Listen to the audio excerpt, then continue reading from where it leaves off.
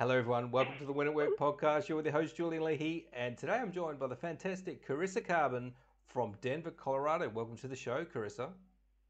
Hi, Julian. Thanks so much for having me. Excited to be here. And just as a little joke for Australian listeners, I keep calling Carissa Claudia Carvan for some reason, but even looks similar to the famous Australian actress. Now, Carissa, we're going to talk about disillusionment and in leadership and the people that you work with. And sometimes people work very hard to get to a certain point and they have some success, and then all of a sudden they sort of hit a plateau, and perhaps they're feeling like this is not right. What do I do now? There's got to be more. Would you say that's an accurate summary of some of the problems that people face that you work with? Yes, absolutely. Those leaders who say, I've reached these limits of what I'm quote unquote supposed to do or what I should be doing as a leader. There's got to be something more that I'm not tapping into. And when they're ready to sort of go inward to say, okay, maybe it's not everybody outside of me. Maybe I can go inward to get those answers that I've been missing. It's interesting, because I don't know why, but I was thinking about this recently, and it's sometimes I think the people that feel this way, they're sort of driven by something else, maybe proving people wrong, and they feel sometimes that they need to change who they are, to be the person that they want to be. And I don't know, sometimes I feel like maybe they need to be dealing with something else that's inside them, and maybe accepting who they are and all of their failings. Would the sort of perfectionism and any of that sort of strike a chord with you with some of the issues that you deal with? Oh, absolutely. I phrase it a little bit differently though. When people come to me and they say, I need to change who I am, what I do is I work with people to realize that every single human being is incredibly magic and unique. And what you have is such a beautiful gift inside of you. And you have essentially a wellspring of information about who you are and who you're meant to be in this world. So rather than saying we need to change who we are, instead, it's really about peeling back those layers of who we're not. So, to your point, right, if we say we have to prove something, we need to prove people wrong, or we're out to prove something. Oftentimes, I work with leaders and we start to go backwards in their lives and we say, oh, well, this notion of feeling like you have something to prove is actually something you picked up as a child based on your upbringing, based on the messages that you received from parents, teachers, grandparents, any authority figure, people that we look up to who we trust, we expect to protect us, we expect to show us how to live in the world. So as children, we pick up these rudimentary stories. We internalize these beliefs about ourselves. For instance, I have to accomplish in order to be worthy or in order to earn love.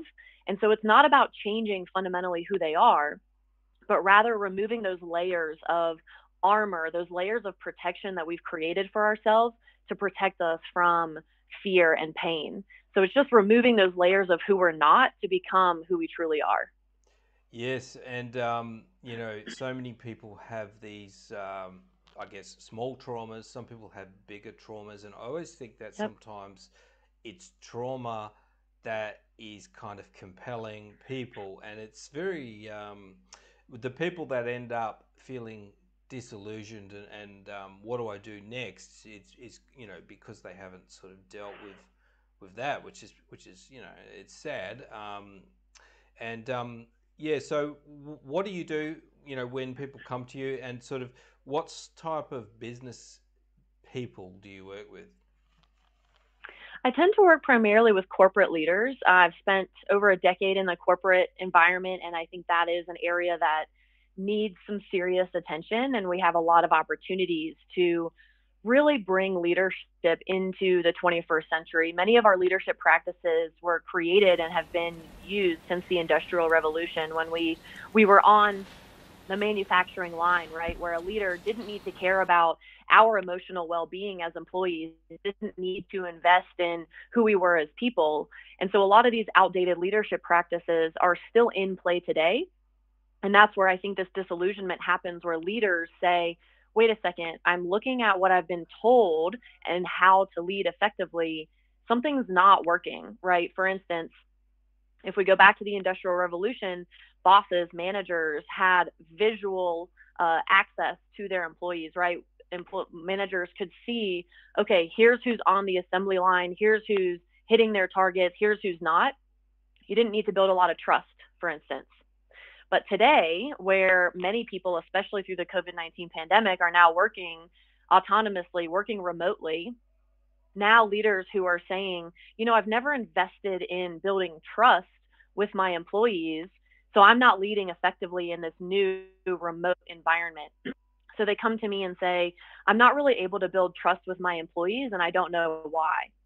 So as we start to work together in that coaching container, we start to peel back those layers and we realize it's because that leader has never trusted themselves. They have been using external guidance, advice from parents, from mentors, whoever it is. They've never learned to trust their own internal voice. And so I believe through the coaching that I provide and the work that I've been doing, I believe that we can only trust others and we can only build trust with others as much as we've built trust within ourselves. And so everything outside of us is sort of this representation or this consequence of the world internal to us, if that makes sense. It sounds to me like you're talking about kind of men, and I really that's how I think about this because in these environments that I've worked in, where there's a lot of kind of that real, I guess you'd call it toxic masculinity, almost like Yep. aggressive, go getter type thing, and it's been there's been a real shift, and people don't want that type of leadership anymore. Would you say that people are more open to learning some of these softer approaches, I guess? And do you work primarily with men, and or do you find that women have some of these issues as well? I think all of us have these issues. We're all human beings. We all end up having adverse experiences as children, whether, to your point earlier, whether it's that kind of little t trauma, big T trauma, we're all creating these stories in our minds. I will say that by and large, it is women who tend to seek out coaching. Mm. Oftentimes, because of this kind of growth mindset, this expectation to continue evolving, but oftentimes the message that we give to young boys who become those male leaders, right, is it's not okay to show emotion. You have to be action oriented. You have to be a quote unquote a man or a leader. So this toxic masculinity sort of trope, I believe, is really holding us back. But I don't go to any particular male leader and say, it's your fault, right? This is really the water that we're swimming in. This is the conditioning that we've undergone. So when we think about leadership coaching, this is where I think it's so important to recognize the tremendous benefits as leaders. Oftentimes people might say, oh, I want to get leadership coaching because I want to more effectively lead through other people. But when, let's say, a male leader comes to me and they have that outward focus, they say something's not working, I want to build trust with my people, I want to be able to delegate, I want to lead effectively on my team. We start to go inward and we start to realize all the ways that that particular man has not been able to express himself, has not been safe to feel his emotions and to allow those emotions to move through him. So there is a lot of work that men can do that's available to men. And I believe that, especially with my focus on leadership, we know that in today's hierarchical, patriarchal society, many leadership positions are held by men. So I do believe there's a huge opportunity for men to do this work. But I think that all human beings have the opportunity to go inward, to get to know ourselves better, to come home to ourselves so that we can go out into the world without reacting to those emotional triggers as quickly, without trying to control other people. There's beautiful opportunity here for everybody. Yeah, it's really important to get coaching, I think, as much as you can. And because you always will fall back into habits. And I always find that, when you talk to somebody and they just can tell you, they can see the things that you're doing that you don't even realize yourself. And when you have somebody regular, that it just helps so much, and it helps you just quickly deal with stuff that is there that you just don't deal with, and it's just like bang, go, and then you feel better, and you're more effective.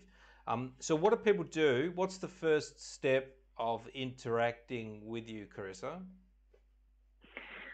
Well, I think so much of it is curiosity. It really starts with curiosity, that willingness to say or ask ourselves, what, why do I believe the things that I believe? Why have I come to show up the way that I show up? So it's really about increasing self-awareness and having that courage and curiosity to go inward to get to know ourselves better, when for most of us that can be uncharted territory. It feels really scary. One of the examples I use is our thoughts become these patterns. As you mentioned, we can slip into old patterns. And a lot of that has to do with the fact that if we think about the brain, we create what I call neural superhighways.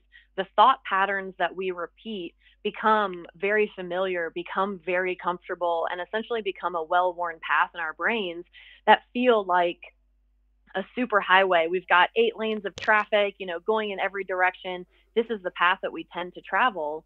So the notion of going inward when we haven't been encouraged and we don't have the tools to do so can feel incredibly intimidating and scary. It can almost feel like taking this well lit, well paved super highway and intentionally taking that exit to go down the dirt road that is unlit, unpaved, and unfamiliar. So it can be really scary. So a lot of what we need to enter into a true coaching container is courage and curiosity. Courage and curiosity, awesome. And you, what do people do? Do they have like a 30-minute coaching call with you? Is that what they do? And then you just work out what to do from there?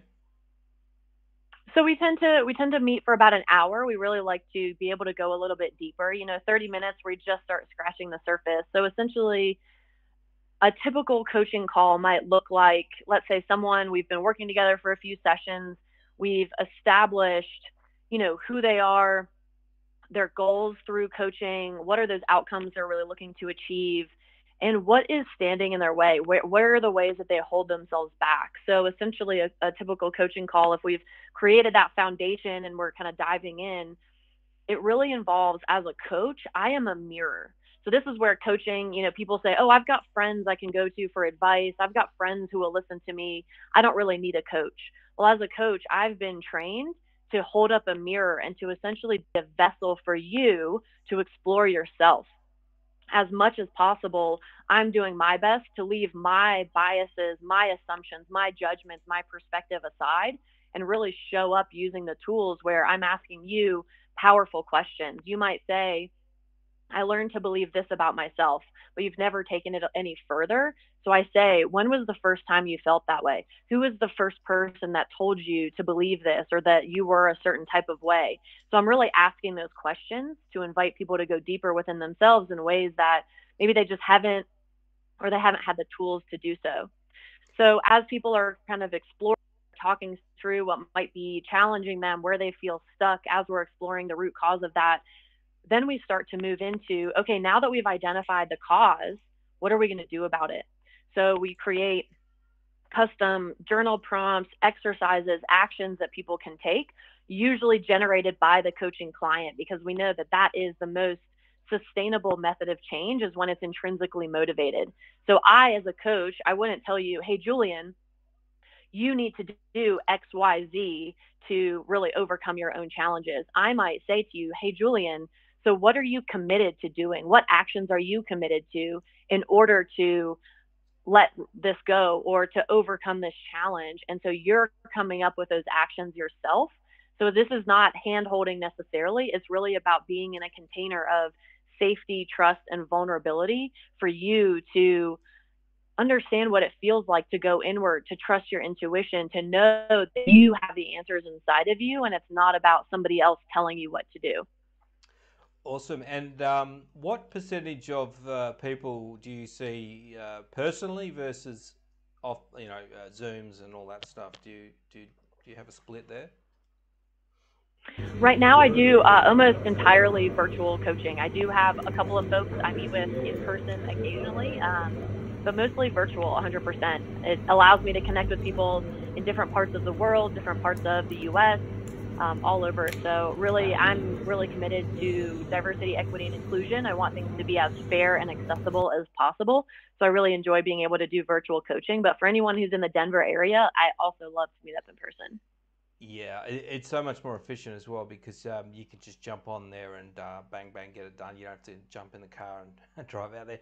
And you've got something happening in January. Do you want to tell us about your retreat, Carissa, next year? Oh, that was actually this past year. Oh, I don't have any retreats on the calendar right now. I actually just about a month ago co-hosted a women's retreat in Park City, Utah, which was really incredible. It was 3 days of really structured, intimate, connected time, a lot of different modalities that women hadn't explored. So we had breath work, meditation, cold plunging, sound healing, in addition to really powerful coaching sessions. So, for instance, one of the things we really talked about at this retreat was learning to recognize the conditioning, learning to recognize the water we're swimming in, so to speak, because that can be a really powerful tool. We tend to believe that the voice in our heads is true and accurate because it's the voice in our heads. But once we start to realize those external influences, we start to say, oh, the reason I believe this about myself is because I've been conditioned to believe that, let's say in my case, women are a certain way or are not a certain way. Just using a specific example from my own life, I tend to be a very assertive personality, which defies expected gender stereotypes, especially in the US, but I think especially in the Western world, women are expected to be more of that quiet, community building, seen and not heard. These are sort of the outdated stereotypes that we have about women. So for a very long time, I made myself wrong. I told myself, I'm too much. This isn't good. There's something wrong with me because I naturally have an assertive, outspoken personality. But as I've been doing my own internal work, I realize it's not me that's wrong. It's the conditioning. It's the message that I've been absorbing my entire life that's wrong. yes, I love it when and what happens is when women are like that, it starts out everyone's like, oh my god, she's whatever, and Yep. but Exactly what you're thinking. Yep.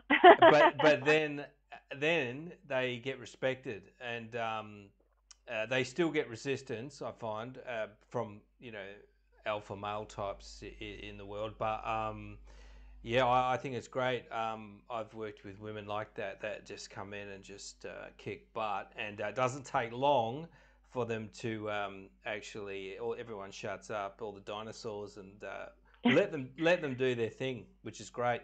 That's Well, awesome. what's really interesting about that, Julian, is the fact that when I look back at my own career, right, when I was showing up really assertively or aggressively, those adjectives that were used to describe me, I realized that my imposter syndrome, my insecurities fueled me to show up in a way where I was concerned about myself. I was constantly thinking, what are people going to think about me? How am I going to be? How do I advance my career? And so when I got negative feedback, I could have easily just said, oh, that's because they're dinosaurs, right? They're not open minded. They're not comfortable with an assertive, confident woman.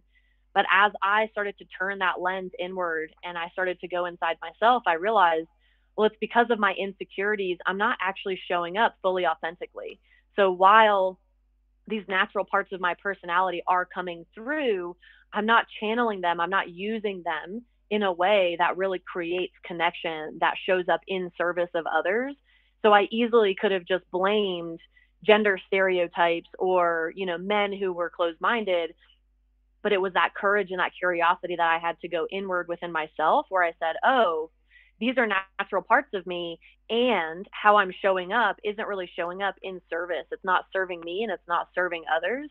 So I get to unlearn those parts of myself and accept who I am so that now when I show up really authentically, I can be as outspoken and confident, but I'm not doing it because I'm worried about someone discovering that I don't belong there. I'm fully authentic and confident in who I am. And so now how people perceive me is very, very different. Yes, isn't it great when you no longer care what people think of you and you just let it rip? And it took some honesty on your behalf as well, because, like you said, there was an opportunity there to blame everybody else, but Yep. yeah, you were able to say no. Actually, part of what I'm doing is wrong. I'm going to fix that, and then I'm just going to be myself. That's awesome, Carissa. I'm going to wrap this one up. If you want to get in touch with Carissa, you will see her website is her name, carissakarban.com, and you can follow her and see what she's doing. And I hope you've got another retreat coming up, because that looks so awesome, where you had all the hiking and stuff. Like, that would be something you go and you go, wow, that was amazing, when you have all those experiential experiences, I guess, with it. Yeah, absolutely. The women who attended the most recent retreat we did, they all walked away saying that it was life changing for them. Yeah, yeah, I love stuff like that, where you do all that unexpected stuff and get yourself uncomfortable. All right, wonderful. Thanks for coming on, Absolutely. Carissa. That was really fantastic. And I'm going to wrap it up, and I'll see you very soon on another episode. Thanks, everyone, for watching and listening. Bye.